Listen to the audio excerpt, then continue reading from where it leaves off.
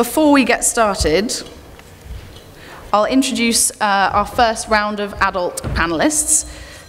Most of their bios are in the program, so unfortunately I've slightly butchered your biographies. I'm just going to give a real quick kind of one line on who they are. So firstly, we have Guy, who is the founder of Riverford Organic Farm and a self-confessed veg nerd. We have Charlie Clutterbuck, who has 3 degrees in agricultural sciences and established the first food and politics group in the UK, recently published a book called The Bittersweet Brexit, The Future of Food, Farming, Land and Labour. Half price, mate. We've got Susie Russell, who is a programme manager for the Community Supported Agriculture Network, the CSA network. And we've got Imogen Richmond-Bishop, who has spent 3 years coordinating the Right to Food programme for Sustain, and is the research, advocacy and comms manager for the social rights charity Just Fair. And then last but not least, we have Henry Dimbleby, who is the founder of Leon and co-authored the School Food Plan and co-founded the Sustainable Restaurant Association.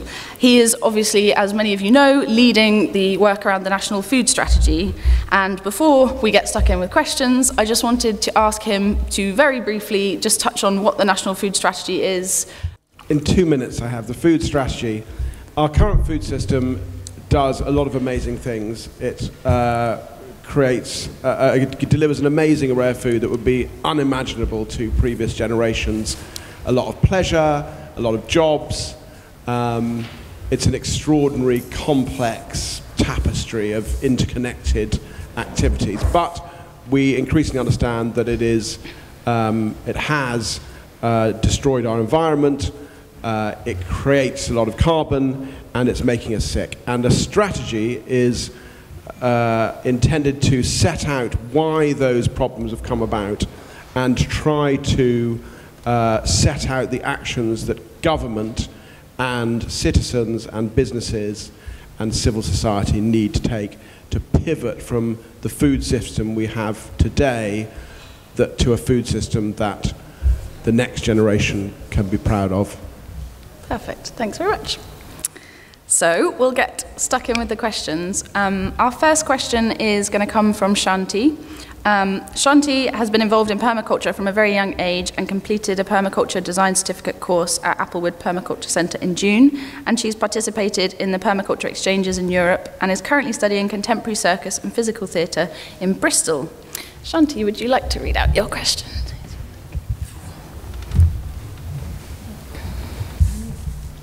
We're currently in the midst of climate chaos with very few tangible actions from our governing bodies or large agricultural industries. What are the large-scale actions that can be taken to build resilience within our food system? Henry, is it okay if you take that one? Sure. I mean, I think it is unbelievably difficult to work out how to do it, but if you were to wave a magic wand, the one thing that you could do would be to create a carbon border tax. And the reason that that is useful is because if you have a tax whereby you charge other countries for the carbon in their produce, if they have grown that food to lower carbon standards than we have in this country, not only do you get our house in order, but quite quickly other governments, rather than letting us take that money, will want to take it themselves. And it's the one way in which rich Western countries can try and create a carbon economy that forces the reduction of carbon not only here but abroad. But politically, it is fraught with difficulty. It would be very hard to introduce. Thank you. Shanti, do you feel like that answered your question? Do you want to add anything? Yeah, thank you. Cool, great. So next up we have Jaden. Can I ask for clarification of that? Yes, of course you can. Sure. I haven't got a mic for you, but... Sorry, Henry, was that a carbon border tax? Did I hear you right? Yes. It just sounds just unbelievably ludicrous and hopeless to me, but I mean, so I would just be, I'd just like to hear how, give some indication of how that might work. I mean, implies to me that everyone everywhere in the globe is going to be able to measure the carbon impact of their agriculture. How on earth is that going to happen? So, the people who are more intelligent than me, although no doubt no less ludicrous, who are thinking about this, the way in which they're constructing it is that you start with the most carbon-intensive things. So you do not try and measure the carbon on every mange tout or pumpkin. You start with steel, you start with the big import industries, and you would create that tax on carbon, on the highest carbon creating things. I think, sorry, I was asked for, like, if you wanted to do one big thing. I think it's very, very difficult practically, politically to do, but I think if you were to, if you had agreement between nations, it is the best way that you could force reduction in carbon in other countries. Sorry, would another viable option just be to encourage sourcing things more locally as well? Yes? Yes. Very briefly, and then...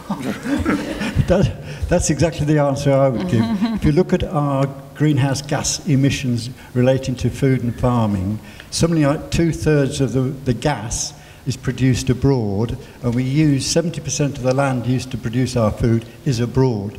So I think the best thing we could do as a nation to contribute to reduced emissions is to produce much more food in this country, and I don't mean just a little bit, I mean getting up towards 80-90% of our food instead of 50%. And I can come back on that as a... It might come up again as we progress. Anything else to add? Great, fantastic. So moving on, our next question is from Jaden. Jaden is an 18-year-old home-educated black young man from London. He has a weekend job at a Creole vegan bakery and volunteers at a community food growing garden. He has also volunteered at award-winning project Timbaku in Aradu Pradesh, India, where he helped build a garden for the school and worked on the organic farm. He aspires to be a farmer and baker/chef. Jaden, what's your question? So my question is, I visited India, the Timbuktu Collective in Andhra Pradesh, India, a couple of years ago. And not only was the organic food very much available for everyone locally, whether they didn't have big incomes or were disabled, but everyone was able to participate in local food systems and societies with dignity. How will the National Food Strategy put people and equality at its heart? Pass this one over. What, Imogen, do you think you might be able to touch on that one? How should we? How should they? Well, yeah, I mean, interestingly, India is one of the countries in the world that has got right to food legislation, so I think that's quite a key step that they've taken. And obviously you can't exactly compare two nations, and I think in the UK, as we all know, there's a lot of inequality in terms of food access, especially around organic food. And I think, yeah, things need to change. They have to change. So we don't really have a choice. We shouldn't be looking at just the problems. We need to go, right, what are the solutions? We need to just sort of recognise that all of us need to eat. We all need to eat with dignity and with respect. We're all humans. And therefore, the food system needs to be able to provide that food that is good, that is healthy, that is produced in a way that supports our farmers, supports our communities. And that's what I think the food strategy should be looking at. But I don't want to take too much time because I want to... Sure. Oh, 58 seconds. Oh, feel free. I just wanted to maybe, if you want to come back, have a bit more of a dialogue rather than just me, because I can talk for hours. Henry, did you have anything you wanted to add on that? About how will the food strategy ensure that people and equality is kind of at its core? It is one of the most difficult of all of the things that you have to tackle, which is, particularly in this country, our food system has moved further away from the severance because of the Industrial Revolution is greater than in most European countries. And in fact, I went to see Birmingham. Birmingham are actually twinning with a city in India to learn from them about how they can recreate that connection. So I have no idea how you do it, but it is definitely something that we need to work out if we're going to improve the food system in this country.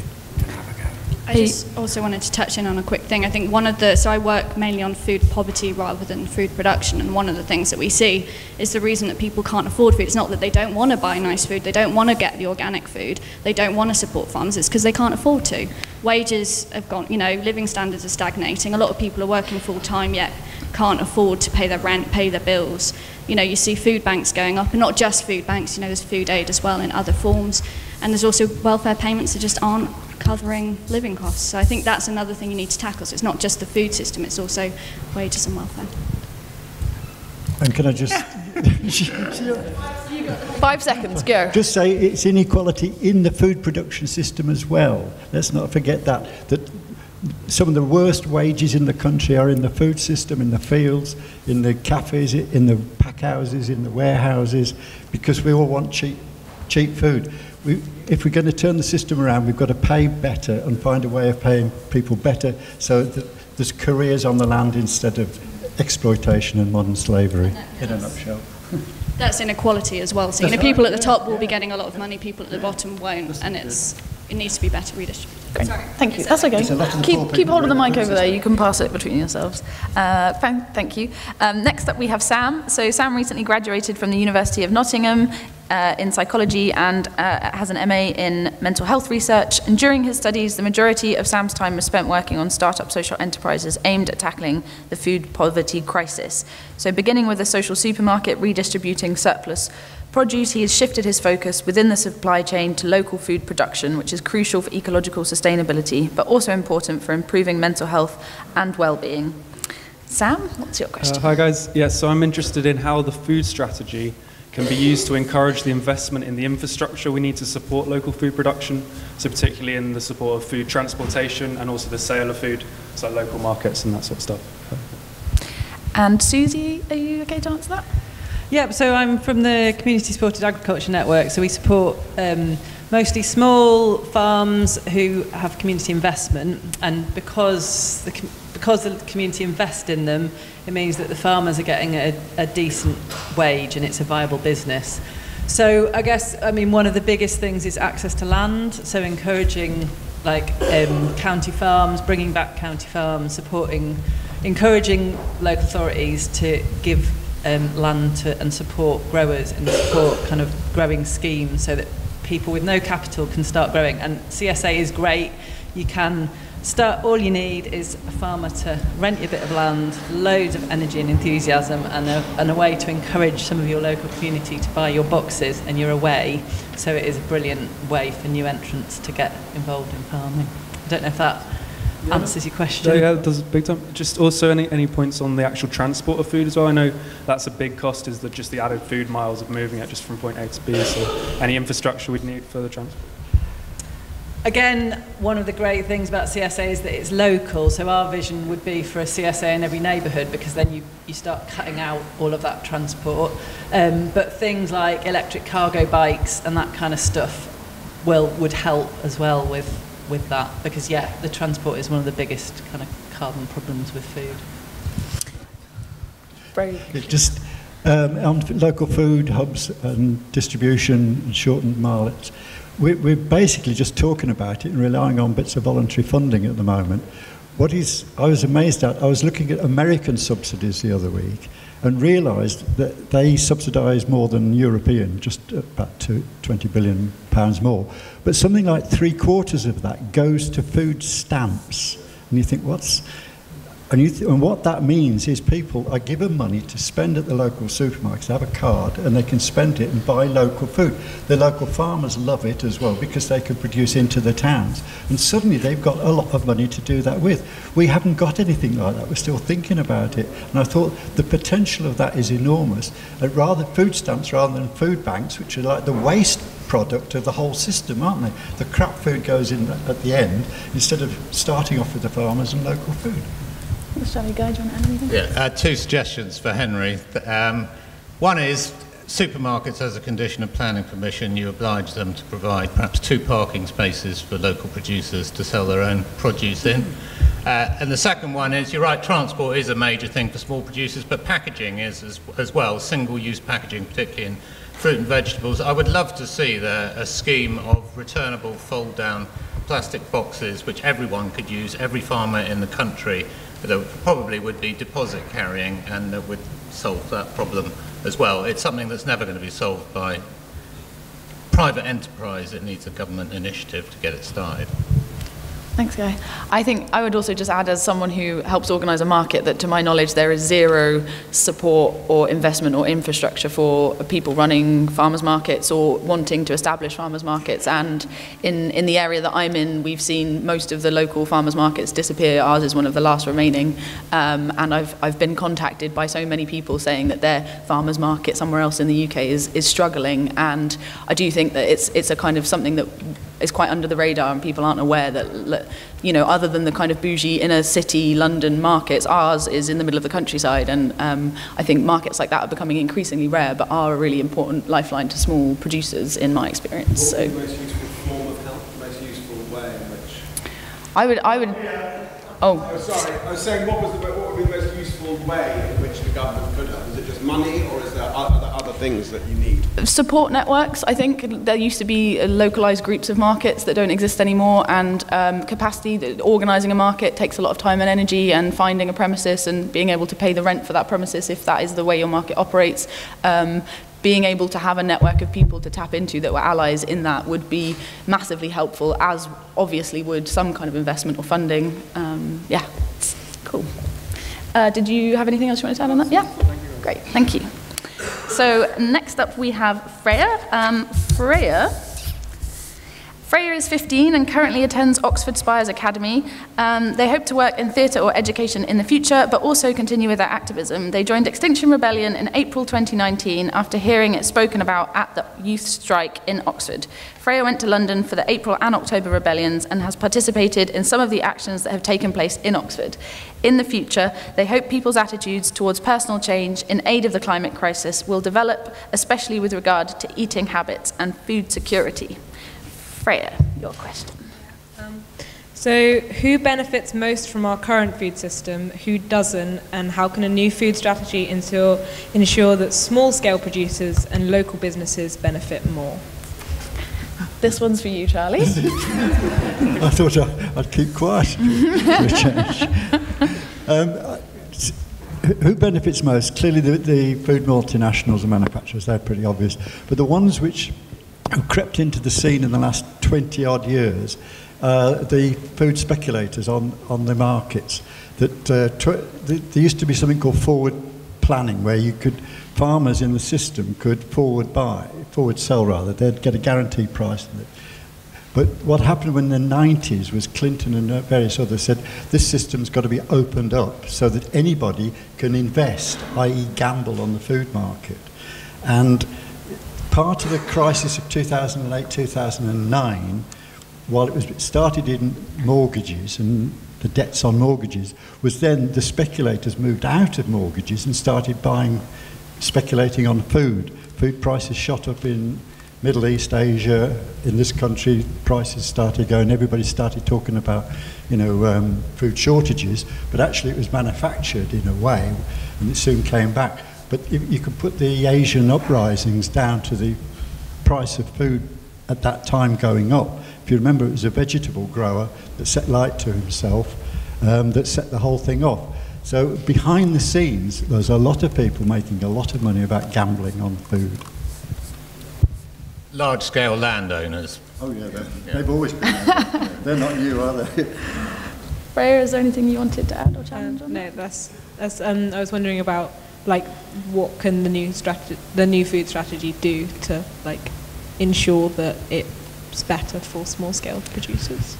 Modulation of payments, whatever we have that comes after the Common Agricultural Policy. Britain has resisted any capping of payments. I think the rest of Europe has been pretty much in favour of it, actually, and we fought tooth and nail against it. Presumably this is the lobbying of large landowners. It is totally iniquitous for public funds to be going millions and millions of pounds to some of the richest people in the country to destroy our environment and produce crap food. I concur, yeah. And I said in an article in the Land Worker about a year ago, I said the landowners are getting paid for doing nothing. The Duke of Westminster's manager contacted me and said, this is very unfair criticism of my landed boss. He said, we do things. But I said, well, I'll take you up on it, and we can have an argument at the Inn at Whitewell, which is in Lancashire, which is where the Duke of Westminster hangs out. He never took me up on it for some reason. But yes, we have got to do away with that. Thanks very much. Anything to add? Yeah, cool. Great. So next up we have Alex. Alex is a 17-year-old Oxford youth activist working with the Youth Climate Strikes and occasionally with the local Extinction Rebellion youth group, who is currently in the lower sixth at Cherwell School studying maths, philosophy, ethics, sociology and history. Alex would like to study PPE at Oxford and use their experience and privileged platform to make some changes in the world. Alex comes from an agricultural background and appreciates the importance of sustainability and farming methods that work with our ecosystem. Alex, would you like to read your question? How do you think that people's food choices can be encouraged to embrace more seasonal and local produce rather than excessive imports? And that question's for Guy in the first instance. Should have seen that one coming. Yeah. Well, we are all hypocrites, and me included. I mean, your most die-hard localist, you've opened their fridge in January, I guarantee that 99% of them will be full of Spanish tomatoes. So we've got to view it in that context. How do you encourage people to eat more seasonally? I'm afraid you do have to make it as easy as possible. You know, so recipes, quick recipes, good way to go. But you know, I think we should aspire to eat in terms of fruit and vegetables. Certainly vegetables, anyway. Let's say 90% UK grown. I think is achievable without anyone suffering greatly, you know, in terms of their food choices, and you know, trying to get people cooking more is pretty key to that, whether it's in schools but you know, education around food is obviously vital. And yeah, and just supporting people to understand what is seasonal, because I think one of the problems is also that people don't know what's seasonal and what isn't. Everything's just presented. It's rare. It doesn't say in the supermarket when you go and look at the veg, this is seasonal and this isn't. It just says this is a sprout, and it might say it comes from the UK. Probably says it comes from Holland. Guy, very kindly, about 5 years ago now, agreed to send, I paid him for it, but to send a veg box that was only English ingredients, and we lived for a year 100% only eating vegetables from Riverford Farm that were seasonal.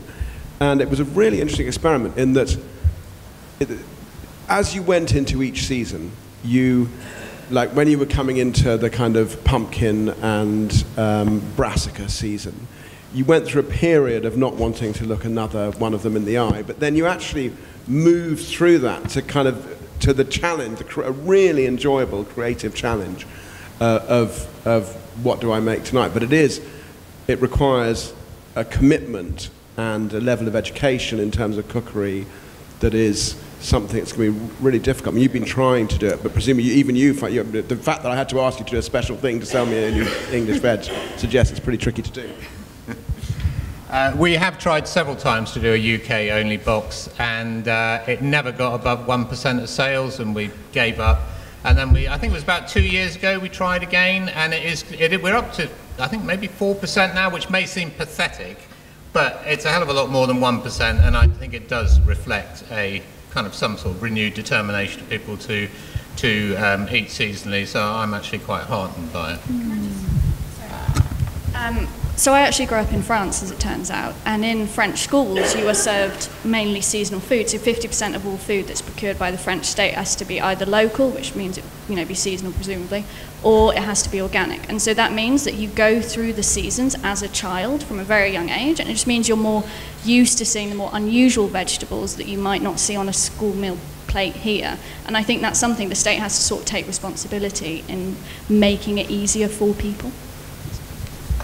Yeah, just to add, there was somebody this morning saying that if your mother eats brassicas, so cabbages and sprouts and kale, when you're in her womb, you're going to like brassicas, and if she doesn't, you're not going to like them. So. Alex, did you want to add anything or come back on that?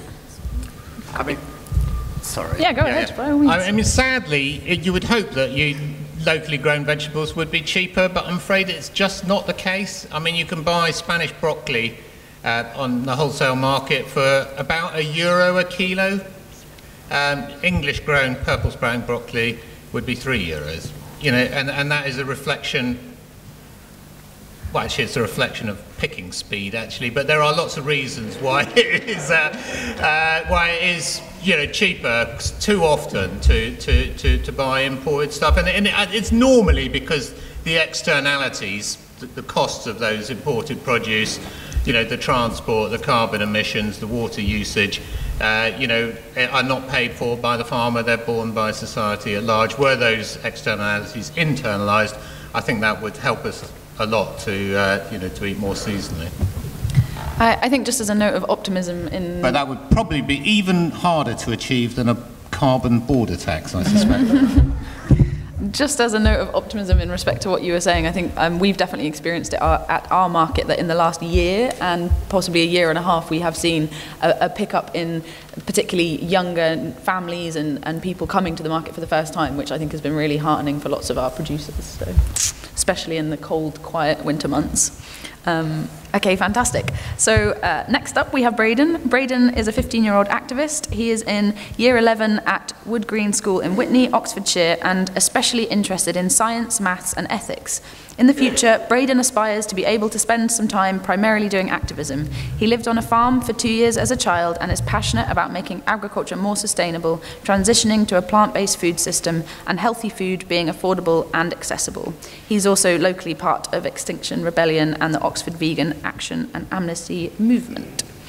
Braden, what's your question? How can we as consumers ensure that the food we purchase is sourced from companies who pay all workers a living wage, rather than companies who distribute income unfairly between people in positions of corporate power and various stages of the supply chain? This question is open to anyone who wants to give it a go. Just got a kick of it. We are an employee-owned company, so more or less everyone decides what we're all going to get paid. One of them used to work for Amazon, and I was working beside him on one of the packing lines just before Christmas, and Amazon pay, from what I could work out, somewhere between 80 and 90 pence per drop. Amazon are now moving into fresh food. To self-employed drivers, Amazon pay very little tax. Their drivers will be paying very little tax. They're all self-employed. They have absolutely no protection whatsoever. I mean, you know, we have to have a tax regime in this country that starts to get some revenue out of these companies that are just ripping us all off, quite frankly. I mean, you know, Amazon is benefiting from police, you know, making sure that their drivers aren't robbed. It's basically from the road, from the education that we have, and it's paying bugger all back. And until we start taxing some of those people properly, it's just penalising the companies that actually do pay people properly and driving us out of business, actually. You know, it is, you know, I do feel very, very upset about it. I think bringing it back to the question... Sorry, they pay 80 and 90p, it costs us £3 to £4, so what chance have we got? Yeah. I think bringing it back to the question, is there anything else anyone wants to add on how we as consumers can kind of be better informed, or anything that we should be doing to help consumers be better informed?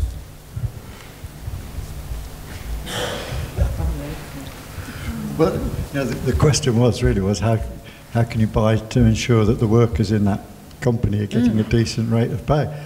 You can think of schemes, but as soon as you start saying Red Tractor or Fair Leap or Leap or whatever, you realise it falls apart because the actual inspection of the standards is very hard to enforce. And you can't help but, well, I know in the Gangmasters Licensing Act, you know, they look after the first tier quite well, but what's going on, you know, of the contractors contracting out, you know, it's just going on and nobody's got any control over it whatsoever. I mean, if you go into the vegetable fields of this country, you will not hear English spoken. Not that I give a monkeys about that in itself, but you know, it is all foreign, you know, people being paid absolutely, you know, the minimum wage, doing work which, you know, mostly UK people would not want to do. You know, they should be paid a damn sight more. They should be earning 10, 12, 15 £100 an hour for the work they're doing. It is very, very hard work. And the only way, you know, that is going to happen is, you know, I'm afraid we are going to have to pay more for our food. Can I just add the two things? One is that, as you say, let's say the migrant workers in the fields, very hard to organise. And in my union, we set out to try and organise. And that in itself is very, very difficult. But just to give you one story, we did recruit about 150 people at a place that has lots of glass houses in Kent, which some of you will know the name of. When we got the 150, we went to the managers and said, right, we want to negotiate you, we want to recognise union. And they hummed and hawed, and they said, well, what's the main problem? I said, well, actually, it's leave. You know, they don't get 2 weeks annual leave, and that's a law in this country. So they said, oh, all right, then, you know, we'll go along. And the people went off on holiday, and guess what? When they came back, no job. That's what you're up against.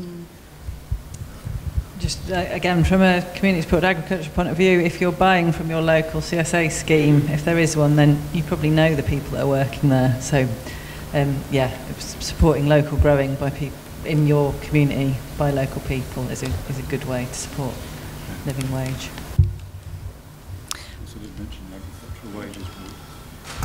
And by the way, the Agricultural Wages Board was abolished 5 years ago. That did guarantee a fair wage for most farm workers and sick pay and holiday leave, but the coalition government abolished it in 2013, basically at the request of the people that owned the plantations in the east of the country with the migrant workers. Thank you very much. Okay, so in the interest of time, we are going to move on to our second panel of speakers. So can we say a big thank you to our first... Henry, if you can stay there, you're going to get 2 rounds. Thanks very much, guys. Just in the transition, I wanted to invite Jeremy Isles, who is with us, to just briefly touch on the role that urban agriculture should be playing in the new food strategy. Thank you. Hello, thank you. Yeah, thank you. Thank you for inviting me. Very impressed to have so many articulate and educated young people putting us to task. My function at the moment, after 16 years of the Federation of City Farms, is I'm independent and I'm heading up a new urban agriculture consortium. We haven't yet had a meeting with DEFRA, but we will be soon. My view is that all these young people, all of us, need the opportunity to learn to grow food, to have decent food on our tables, and actually to have food that's grown around the corner from us. Over the years, allotments have been under stress in all of our towns and cities, but we've gone some way towards restoring that through the Allotments Regeneration Initiative a few years ago. But my vision now is not only do we need more land in and around cities for community gardens and allotments, we need more land for community enterprises growing food at scale. We need local authority policies and plans in place that will facilitate that as opposed to blocking it. We need people who understand the connectivity between the public good and healthy, nutritious food grown on our doorstep. So that may not solve our global supply, of course it won't. But if Bristol can put in its one city plan that we're going to have 15% of fruit and vegetables grown in and around the city by 2035, hopefully by 2030, then so can every other city in the country. And if DEFRA and the Scottish Government and the Northern Ireland Assembly, because just remember it's not just DEFRA, if DEFRA can open its doors and say to people like me, yeah, come and have a meeting, I haven't got any vested interests, I'm just me, I've got an allotment, by the way, I've had it for 20 years, so if I'd be very open to come and have a meeting with people in DEFRA to talk about that, bring some of these young people with us, create the opportunities. From my perspective, too much of our policy and planning, not only is it in the hands of the vested interests and multinationals, but it's also bound up in policies that take decades to change. So if you talk about Bristol, where I live, the policies are still destroying grade 1 agricultural land to build sheds and to build park and rides and to build more roads, which we desperately don't need. If we can change those policies so that they are into public good, so that every town and city in this country becomes a growing town and city. And I don't mean in terms of economics, I mean in terms of good, healthy, nutritious food. So Urban Agriculture Consortium is on its way. You can do your bit to help. Thank you. Thanks very much, Cheers.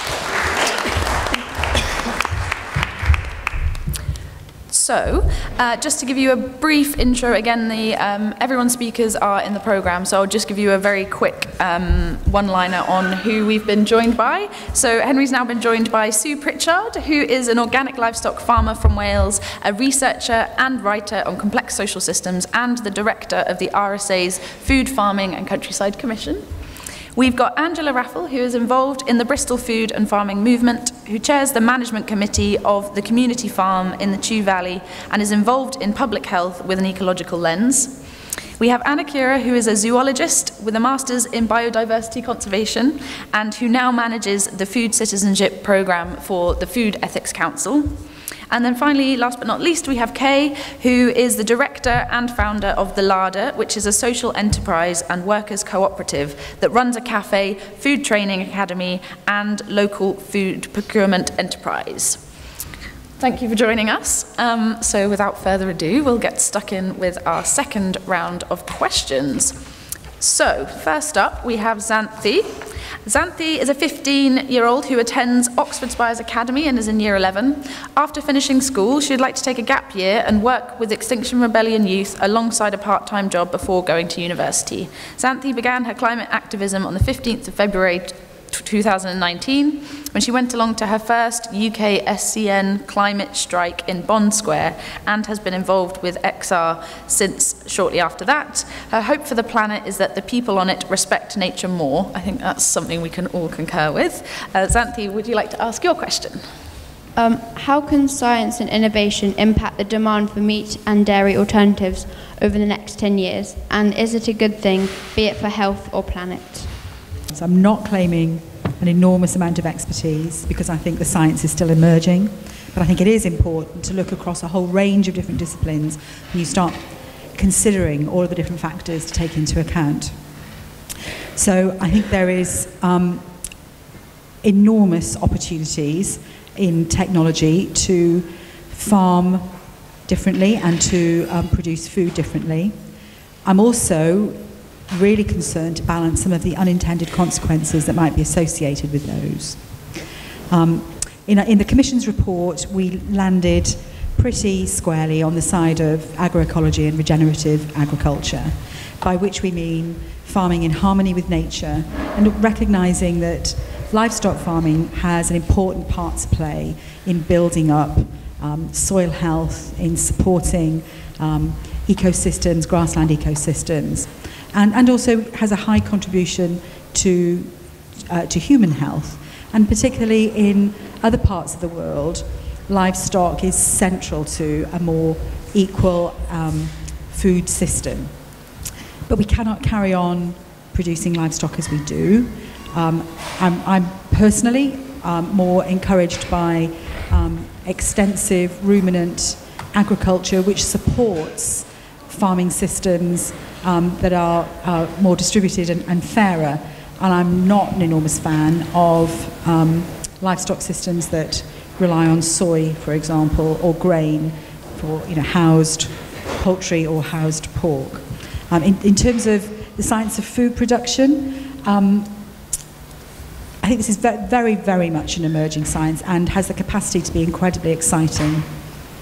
But I would really, really want to understand the impacts on public health of choosing to produce and eat food very differently to the way that we have evolved to do so.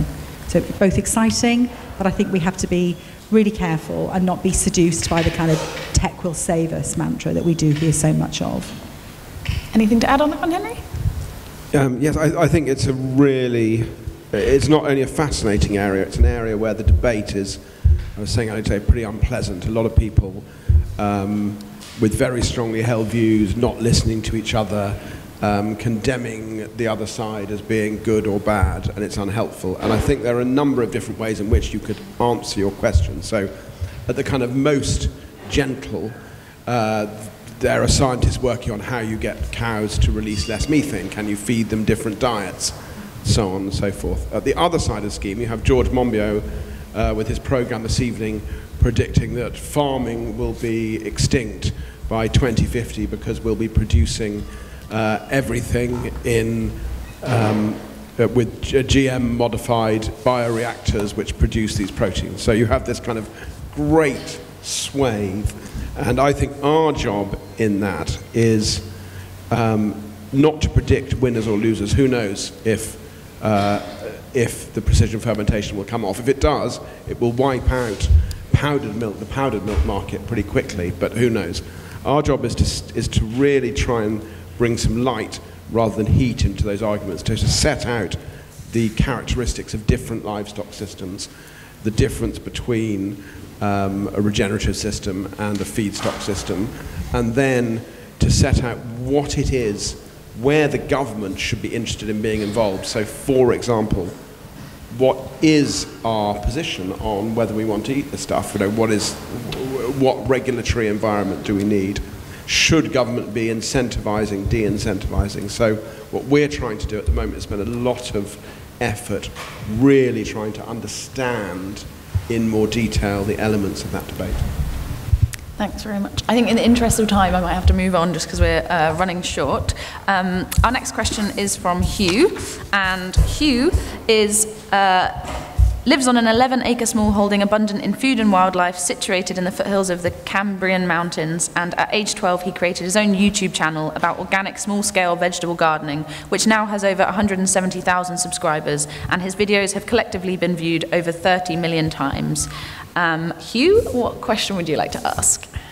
I mean, it's all well and good talking about this really fantastic, sustainable food world that we want to live in, but the reality is that sustainable food production is just a very small percentage still in the UK, and I don't think enough has been addressed to do that. And it's not easy to change minds of old conventional farmers. They're really set in their ways, and you understand why, because the subsidies have meant that they haven't been incentivized to look at other things. And I also feared that something else which is quite traditional, and too traditional perhaps to shift direction, some agricultural colleges. So what I fear is not enough is being done to educate the next generation of farmers with regenerative techniques, etc. So what can be done to support the next wave of new entrant farmers so it can become mainstream? Is it teaching a whole new, almost flock, no pun intended, of trainers, or is it creating new colleges which actually put that as the mainstream and not seen as this little side thing which we have to cover to tick a box? Sure. Sue, would you like to kick us off? Thank you, Hugh, and I'm going to look out for your YouTube channel. And I'm going to just pick up a little bit too on the comments that you're making in your preamble, really, and it almost follows up on what Henry was saying too. You can't look at any of these issues through one lens. You can't just look through the carbon lens. You can't just look through the biodiversity lens. You also have to look through the economic lens, the social justice lens, and where you live in Wales and where I live in Wales, agriculture is really essential to the culture of our communities. It's where our language resides, and it's just deeply embedded in how we live our lives. And all of those considerations have to be held together, so we can't just weigh up one set of considerations. I think I'm a little bit more optimistic than you about the appetite for young people to come into farming and growing, and their enthusiasm to look into different ways of going about their work. I have just been spending some time over in the other farming conference up the road. We ran a session yesterday on combating polarisation in the food and farming sector, and the room was full of young farmers who are really keen to explore very different ways of working and operating. But we have to create the right environment, the right economic, the right social, the right educative environment to enable that to happen. And in a way, those are questions outside of DEFRA, they're in industrial strategy. So it's absolutely critical that we consider all of the interconnections. I think in Wales, we don't do too badly. We still have government-funded education and development. And I'm a huge fan of Farming Connect. I go along quite often, send my husband along, and they will put on the sorts of programs that farmers, that a whole swathe of different kinds of farmers want. And it's a really good way for government to direct investment in the sorts of new knowledges that they know that farmers needed. So just recently we've been looking at grassland management, about biodiversity, about changing livestock management, working with ruminants. So I guess I'm optimistic, but also mindful that we need to be campaigning across a whole range of fronts, not just in DEFRA or in the devolved nations, in those government departments, but across economic, social justice, welfare, employment and trade, and so on. Thank you. Yeah, very briefly. You might want to come back as well. Sure, yeah.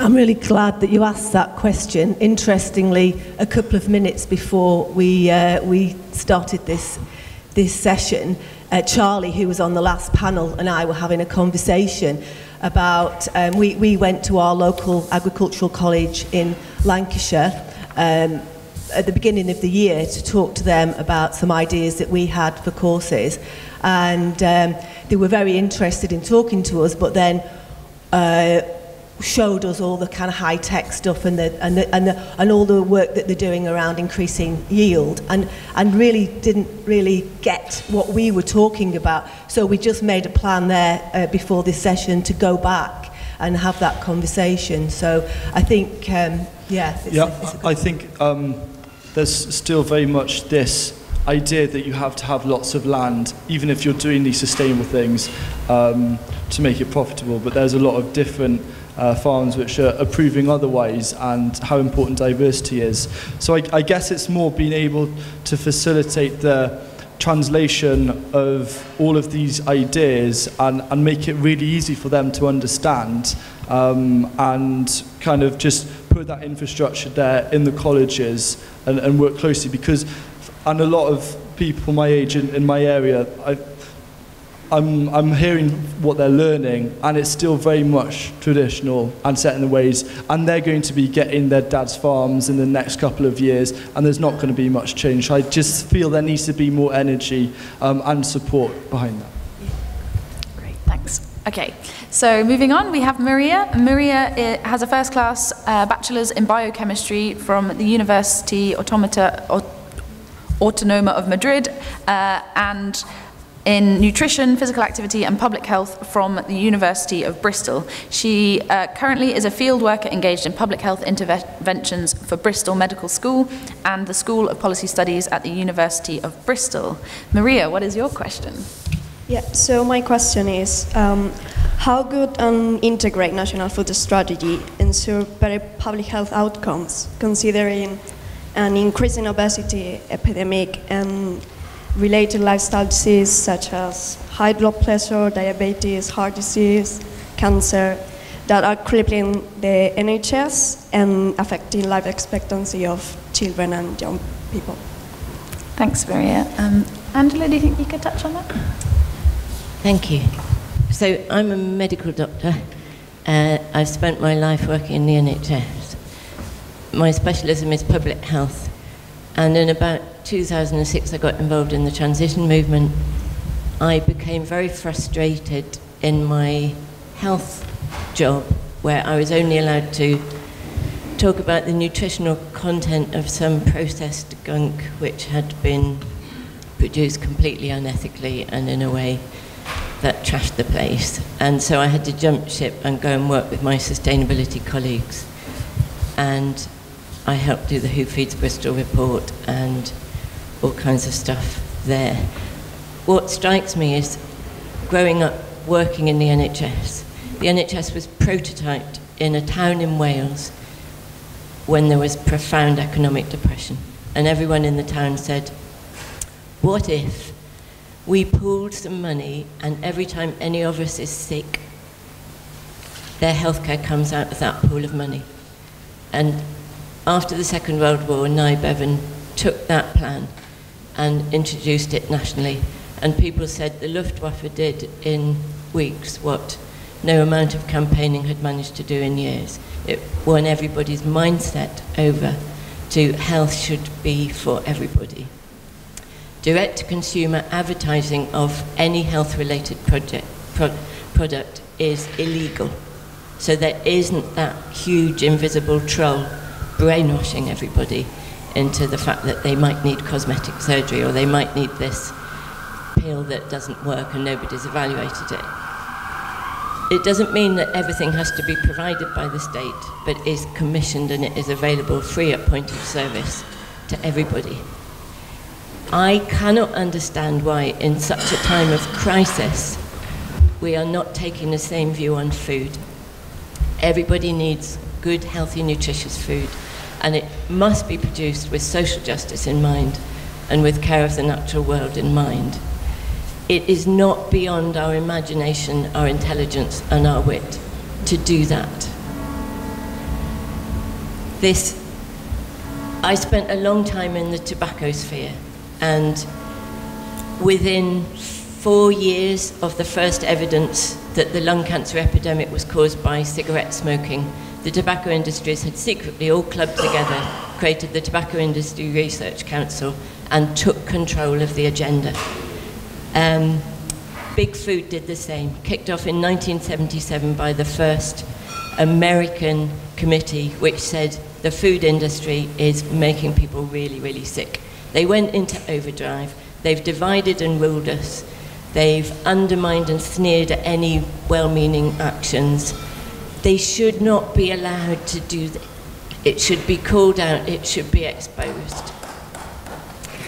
And so much of the discourse, even in this conversation, has been about consumers, as though it's up to consumers. If war was declared tomorrow, the government would not say, we'll just have to wait and see if consumers want to join the army. We'll just have to wait and see if consumers want to fund the arms trade. I'm a pacifist, so I don't like using that analogy, but we are in a crisis. And we're not consumers, we're citizens. And we behave as though money is a real thing. We invented it. It's our imaginary friend that we blame for everything. We behave as though the multinational corporations are the only things that matter. They aren't. We need a total mindset shift. Thanks very much.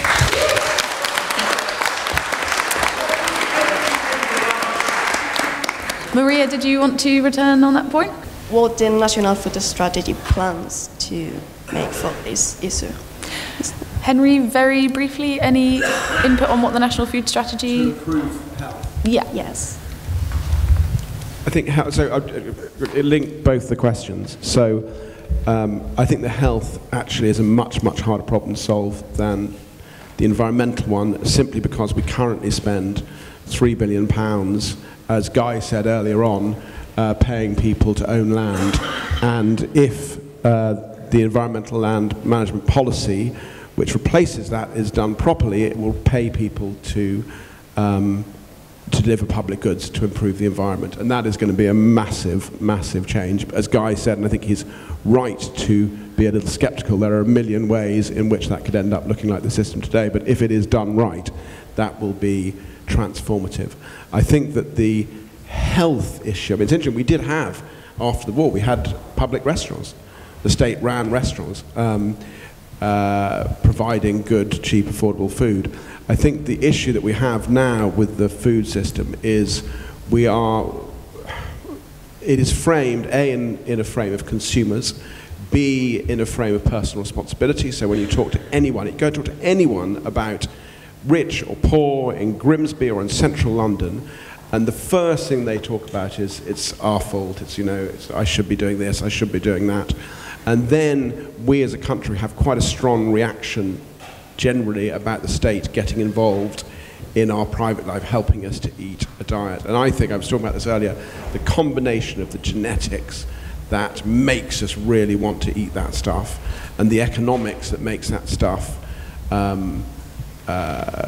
both cheap and easy to sell is powerful and very harmful. I don't think it's evil. I think it's just this confluence of things makes it very difficult to work out how to untie it. And we're spending, I don't know how you undo this. I mean, I didn't quite understand what you were recommending in terms of the state getting involved, but I think it is a really, really difficult problem. And if we don't solve it, it will overrun the NHS. So we have to solve it, but I don't know. We're at the start of the process, and I don't know. If you have any practical, specific ideas, I would absolutely love to hear them. You could begin by making it illegal to advertise food and drink products. Okay, thanks very much. We're going to have to move on now. Next up we have Sam. Sam, after a radical stint as an environment prefect at school, Sam went to study physical geography at Durham University, and upon graduating she received an Experiencing China scholarship where she specialised in the environment and returned to start a placement at Nottingham City Council coordinating their sustainability plan. Sam, what's your question? So this, is this working? Oh, yeah. This kind of follows on nicely kind of concerning the debate around where the responsibility lies. Like, is it the consumer or is it through policy? So arguably, transformative change will require education of the masses on the importance of a just, localised and resilient food system. How do we go about achieving this, and how can policy support this? I think that's to Anna. No pressure. So I hear two things. One, can you hear me? One is about where does the responsibility lie, and then where is the power for systemic change? The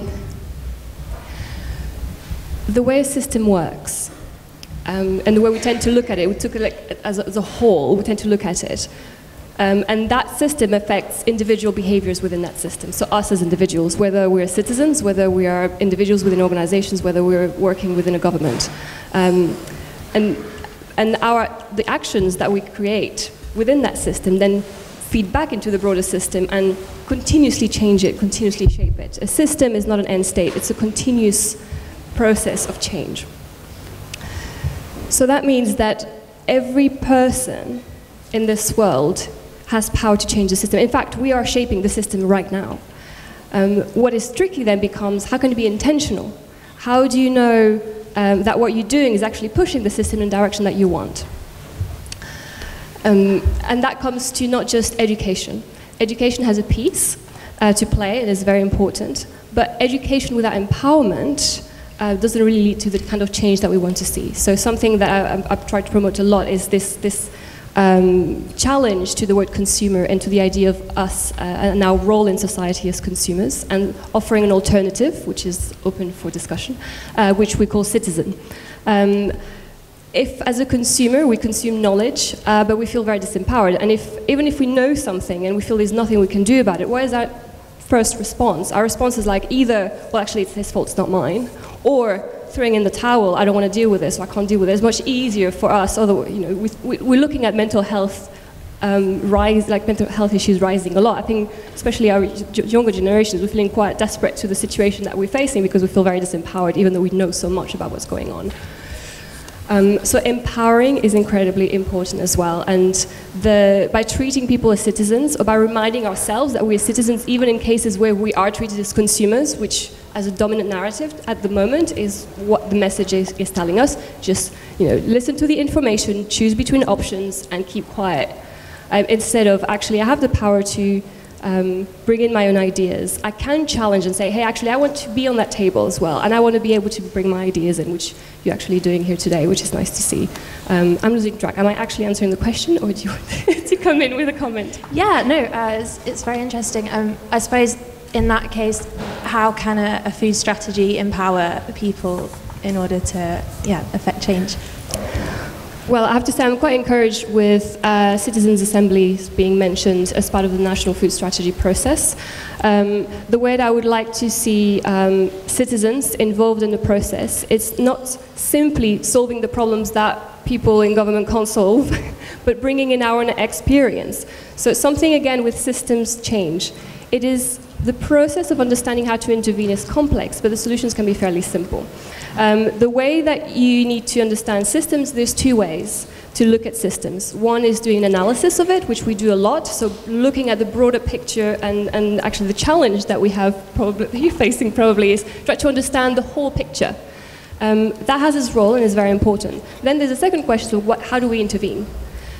In order to intervene, we need to understand the specific points in the system and view the system from their point of view. So as a farmer, how does all of that look from my point of view? As a citizen, how does that look from my point of view? As a politician, how does that look from my point of view? And develop strategies at that level. That's what I would hope to see. And therefore, when we bring in citizens within those conversations, is to understand how does that look like for them? And how can we help them shape the system through their sphere of power? Thank you. Cheers. Okay, very briefly, and then we'll have to... Just very quickly, I think there's a lot of confusion out there about what constitutes a healthy and sustainable diet. And I think what we do need to try and do is make funding available to bring in experts, community nutritionists and dietitians that we used to have, that we no longer have, to deliver those healthy and sustainable food messages to people that don't get access to that, even in schools now.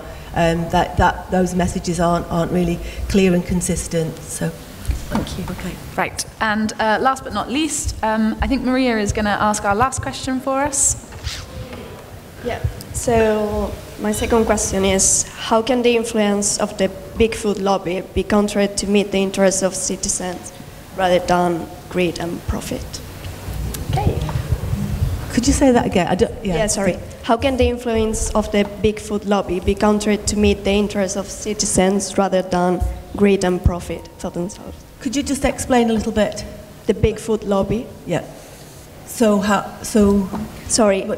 How can the influence of the big food lobby be countered to meet the interests of citizens rather than greed and profit? How do we stand up to the big food doing all their PR? To benefit the citizens. Yeah, I think by conferences like this, by bringing people together and having conversations, I think we can all have conversations locally with people and raising awareness through events and through charters, constitutions, really creating organisations that can, like the LADA, just to give you a little bit of an idea of what we do. It was, we set up 5 years ago because people in Lancashire were concerned about certain issues, so we brought a lot of people together, did a consultation with 300 people who we've developed a charter, and now we've been able to kind of have quite a big influence now over how things work. Would anybody else like to say a little bit on that? So yes, support the new and encourage innovation for the new. But I'm going to say something that's potentially controversial in this setting. Having been an activist for 30 years and now occupying a fairly conventional role in life, I think it is really, really important that we find ways to have conversations with those people that we call the other. We hosted an event yesterday at OFC on combating polarisation. I think that's one of the most dangerous things that we are having to deal with as a society at the moment, the way, as Henry said earlier, we are no longer able to talk to each other more productively. I have found in my experience that in those very same big food organisations are individuals who want to do the right thing, who have come to learn different things as a result of either the science changing or other new knowledges. And unless we are prepared to talk to those people who are not like us and don't agree with us, it is much more difficult for real substantial whole system change to happen. Because they're the folk that have to change. And I think we have to make it really easy and possible as far as we can for them to do the right thing in every way possible. Thanks very much, Sue. And a huge thank you to all of our speakers today. That brings us to the end of our questions. We have run over. I think the last thought that I would like to leave you with is just around the value that I think young people have added to the debate and the dialogue today, and the need, as Sue was saying, to reach out and converse with each other across those divides, whether it be geography or age or whatever, and to really recognise the valuable resource and the energy and potential that we have in young people. So I would urge you all to go away back to your organisations and think about what you are doing to not only tackle these issues yourselves, but to also make young people your allies in solving this. Thank you all for coming. Sorry we overran. I hope you found it interesting.